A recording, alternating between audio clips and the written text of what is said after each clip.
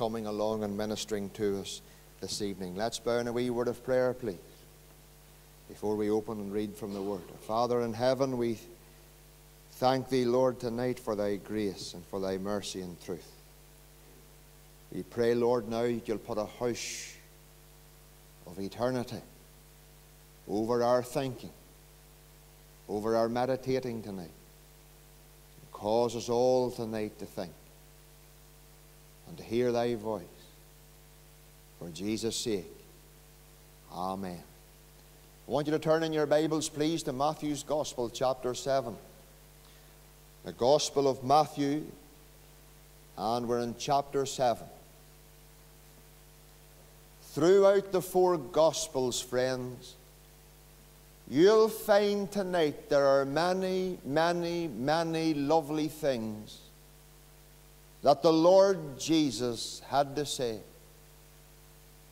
Throughout the four Gospels tonight, you'll never hear truer, you'll never hear more sweeter, you'll never hear tonight more gracious words ever spoken than those spoken by the lovely Lord Jesus. Words that bring hope, words that bring life, and as Peter would say, words that bring salvation. Words that came from the lips of Christ. I'll tell you something now, friend. No wonder one said of old, never man spake like this man, and nobody ever spoke like the Lord Jesus tonight. Do you remember that day in Calvary's Hill when they were crucifying the Lord Jesus to the cross? The words that came from His lips were these words, Father, forgive them, for they know not what they do. Even in the midst of pain, the Lord Jesus uttered those words. Words tonight of forgiveness. And I'm sure the dying thieves that day could say, never man spake like this man. What about the troubled disciples when the Lord Jesus told them about His death? You remember the words the Lord Jesus brought to those troubled disciples? Let not your heart be troubled. Ye believe in God, ye believe also in me. In my Father's house are many mansions. And I'm saying it again, mansions, not rooms. Mansions. And if it were not so, I would have told you. I go and prepare a place for you. And if I go and prepare a place for you, I will come again and receive you unto myself, that where I am, there ye may be also. Ah, friends, those disciples would tell you tonight, never man spake like this man. Do you remember the lady who was taken in adultery, caught in the very act? You remember the Lord Jesus spoke lovely words to her. Neither do I condemn thee, dear. You go and sin no more. Never man spake like this man. No words, no sweeter words, no gracious words, no more, no, friends, purer words were ever spoken apart from the words that came from the lovely Christ. Words we all find life and light and hope in. And tonight the Lord wants to speak to us through the words of the Lord Jesus tonight. Words that He spoke. But these are words tonight you don't want to hear Christ say. Words that you don't want to hear Christ say. You say to me, George, is there words in the Gospels that Christ spoke that I wouldn't want to hear? You mark my words tonight. These are words you don't want to hear Christ say. You'll find them in Matthew's Gospel, chapter 7. In verse 23, and this is the Lord Jesus speaking, and this is what he says. And then will I profess unto them, I never knew you. Depart from me, ye that work iniquity. And then will I profess unto them, I never knew you. Depart from me, ye that work iniquity. I say, those are words, friends, you'd never want to hear Christ say. In that text this evening, you'll find there are words of exposure. Because the Lord Jesus says, and then will I profess unto them. Now, who are they them tonight? Who's the Lord Jesus talking about? I'll tell you who he's not talking about tonight. He's not talking about heathens. And he's not talking about people who never believed in God. And he's not talking about people tonight who didn't believe that Christ was the Son of God. I'm telling you, it'll scare you tonight who he was talking about. Do you know who he was talking about tonight? And you know who he is talking about? He's talking about people who named the name of Christ. That's who he's exposing tonight. He's not exposing atheists. He's not exposing people who never believed in God. I'm telling you, friend, he's exposing tonight people who name the name of Christ.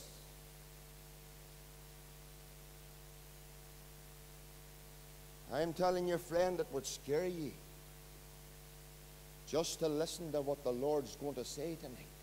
Through the words of Christ, not through the words of George McConnell, but through the words of Christ tonight.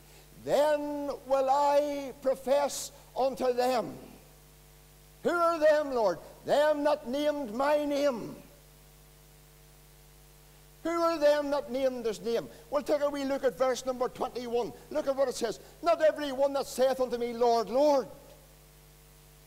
shall enter into the kingdom of heaven, but he that doeth the will of my Father which is in heaven. Look at verse 22. Many will say to me in that day, Lord, Lord, have we not prophesied in thy name? And in thy name cast out devils, and in thy name have done many wonderful works. Did you notice 3 times in that text? The people who he was professing about and the people who he's exposing were who were going about ministering in his name. Have we not prophesied in thy name? Have we not in thy name cast out devils? And in thy name have we not done marvelous works? In thy name, in thy name, in thy name. In Christ's name, friend. That's who he's exposing today. People who name the name of Christ. In that day, when all the unsaved are before the judgment bar, he says, many will say to me in that day, Lord, Lord.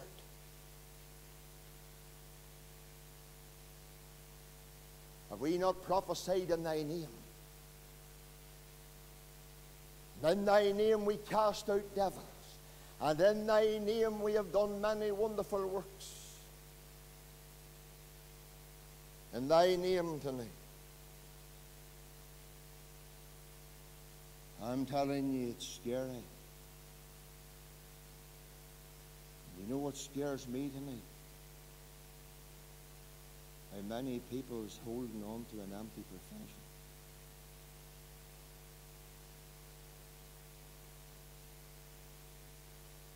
I'm telling you, friend, Judas preached the gospel. Judas performed miracles. Judas done many wonderful things. But he was a fake. He went to hell. You read Acts chapter 8 tonight, you'll find another hypocrite. Another man who, it says, believed. I'll tell you, he not only believed, he was baptized. He believed in baptism.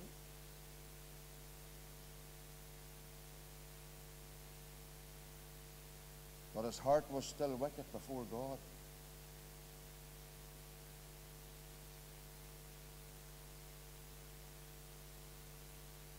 And I will profess unto them. Who will you profess unto, Lord? People who have named my name.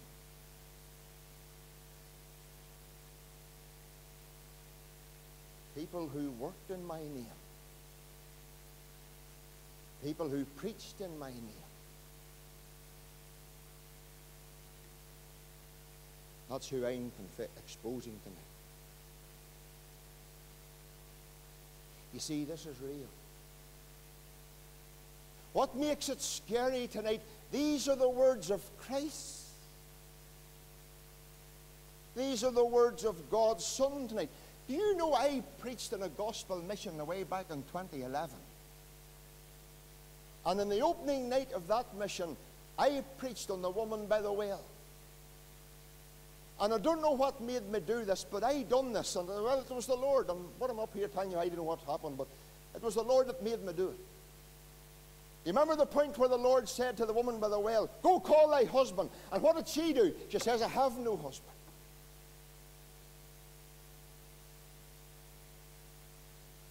And the Lord Jesus talked back to her and he says, thou hast answered well, thou hast no husband, for you had 5 husbands. And on that night, friend, I paused, and this is what I said. I said, and I'm going to say it tonight, you see every one of us in this meeting, myself included, the Lord Jesus can see clean through us. He knows you, he knows me through and through, friends. And the thing that saved this woman by the well, she confessed her sin. After that meeting was over, this lady came out, and man, she had the lovely hat on. And she was dressed, and she had a Bible in her hand, but she came out in floods of tears. And I thought perhaps maybe her husband had died suddenly or something had happened. I didn't know what happened. She was in an awful state. And I said to Bertie Johnson, the pastor there, say, Bertie, you shake hands at the door. I'm waiting here to speak to this woman. You know what she confessed? She says, you know, I've been bluffing people for years. Just say, what do you mean you've been bluffing people for years? She says, the Lord caught me out tonight. She say, what do you mean, dear, the Lord caught you out tonight? People think I'm saved. People think I'm a Christian. And she broke down and she wept bitterly and she says, I was never saved. Never saved. And that night she put it right. And she was baptized about a year later and joined the fellowship there. And I remember one other night preaching down in Kilkeel. Kilkeel's away down in South Cavan. And I preached that night in Judas. And here was my text. Woe to that man by whom the Son of Man is betrayed. It would have been better for that man if he had never been born. And I preached that night on that man in prophecy. You'll find Judas in prophecy, Zechariah chapter 11, verses 12 and 13. And I preached on that man in ministry, Matthew's Gospel chapter 10, how the Lord Jesus sent the 12, Judas among them, to preach the gospel. And I preached that night on that man in eternity. Acts chapter 1, verse 25, it talks about Judas who went to his own place, friends. A man who preached the gospel. A man who was one of the 12. And a man came out to me that night, and this was one of my early years in my ministry. Floods of tears. Oh, I'm not saved, I'm not saved. And listen, friends, I never rush anybody into anything. And I counseled him, and I'll tell you this, friend, he was saved. But he was scared that he wasn't. I want to share something tonight. With Judas and with Simon, it was all show. There was no salvation. And I'm afraid tonight for many people it's all show. And it's all sound, and there's never been salvation. Then will I profess unto them. There's not only the words of exposure here, there's the words tonight. There's the words of explanation. This is how Jesus explains it. I never knew you. I never knew you. Many there'll be that'll say in my day, Lord, I taught in Sunday school. The Lord Jesus will say to you, I never knew you. But Lord, I used to sing in the choir. The Lord Jesus will say, I never knew you. Lord Jesus, did not realize I was Christian. I never knew ye. And I'll tell you what's going to happen. There'll be many that day who will say, Lord, do not remember the mission that I attended.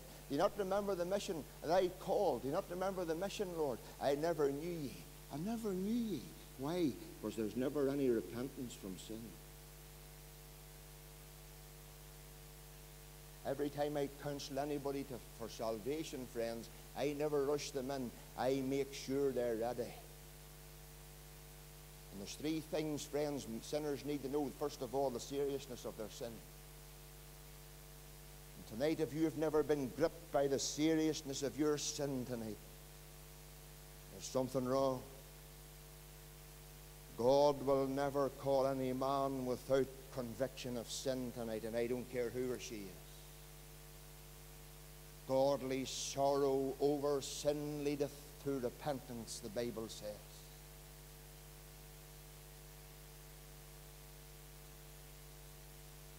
And the Bible says in sin, we were born in sin and shapen in iniquity.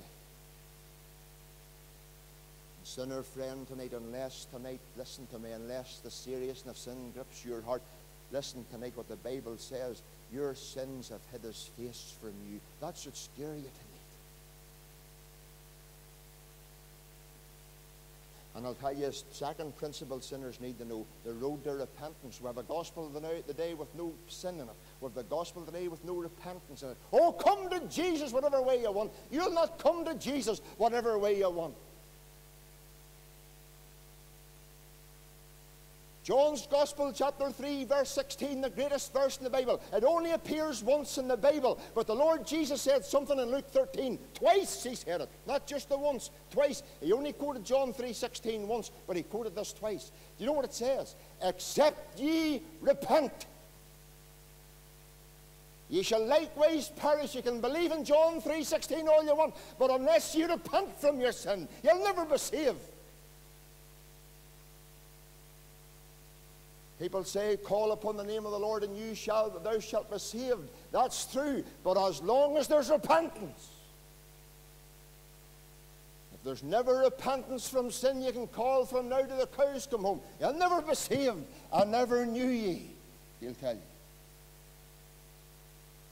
The third principle tonight is the Christ of Calvary. Unless you see him tonight as the only Savior of sinners, you'll never be saved either. Neither is there salvation in any other, for there's none other name under heaven given amongst men whereby we must be saved. Words of explanation, I never knew you. But in that text you've got words of exclusion, because he says, depart from me.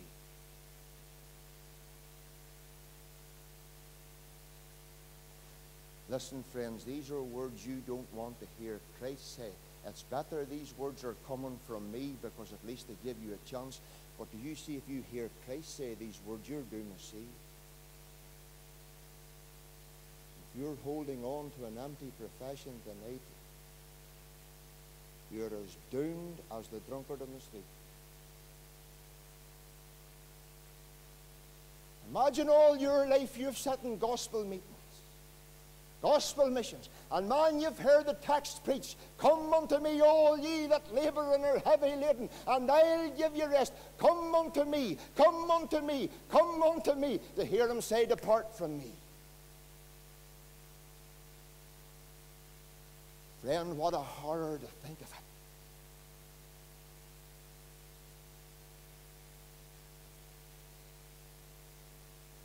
The Lord says to you, but you had your way.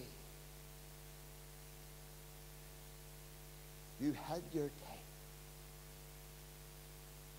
And you spent all your life bluffing others. And you spent all your life bluffing yourself. To hear him say, depart from me.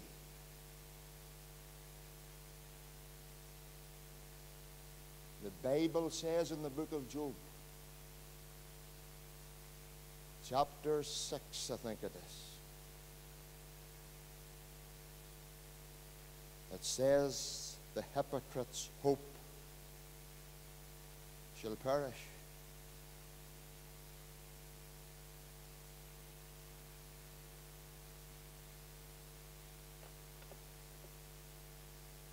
Then will I profess unto them,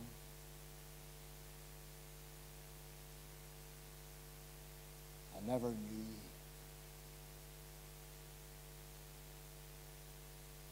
Depart from me. You know, these are words tonight you never want to hear Christ say.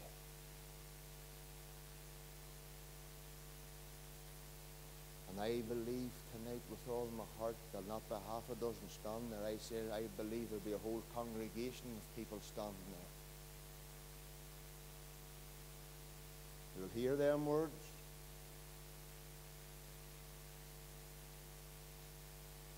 I never knew you.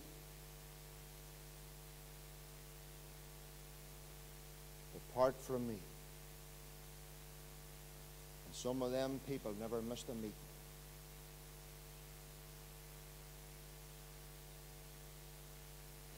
I'm telling you tonight, friend, before I finish,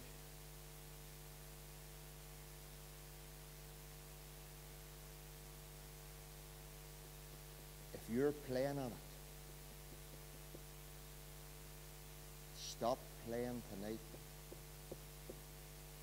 Repent and get saved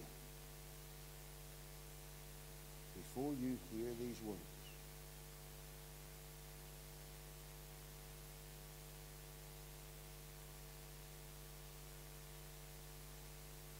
There's a lot of boys going to get their eyes open on the day of judgment. I'll tell you, they'll get their ears open.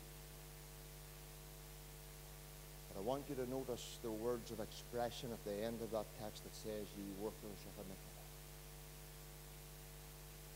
What do you mean, Lord, I'm a worker of iniquity?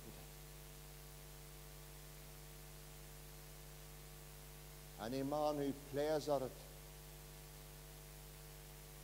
he's just a worker of iniquity.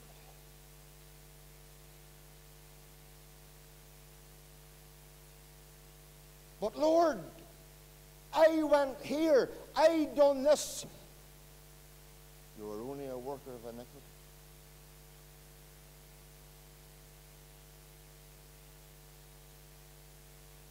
These are the words of Christ, friends. And it's better we all sat up and listen to what he has to say tonight before it's too late. It's better to hear these words through a preacher tonight than hear them from him, because once we hear them from him, if you hear them tonight, it's too late.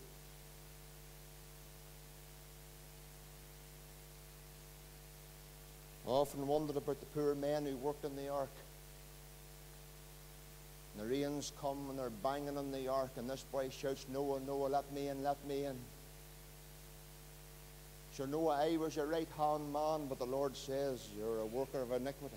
But Lord, I masterminded the ark, and I planed the wood, and I cut the wood. Lord, it was me who put half of it together. You're just a worker of iniquity. Any person who plays Christianity is as much as a worker of iniquity than anybody. Tonight, God's call to this meeting is to make sure your salvation is an election sure tonight. We're not going to have a closing hymn.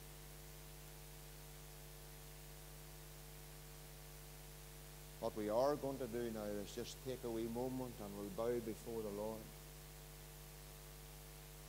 And friends, this is not between you and me. This is between you and the Lord tonight. And this message has been so heavy on my heart all day. I would have loved to run away tonight. But I was to bring the message. I want every head bowed now. Eyes closed.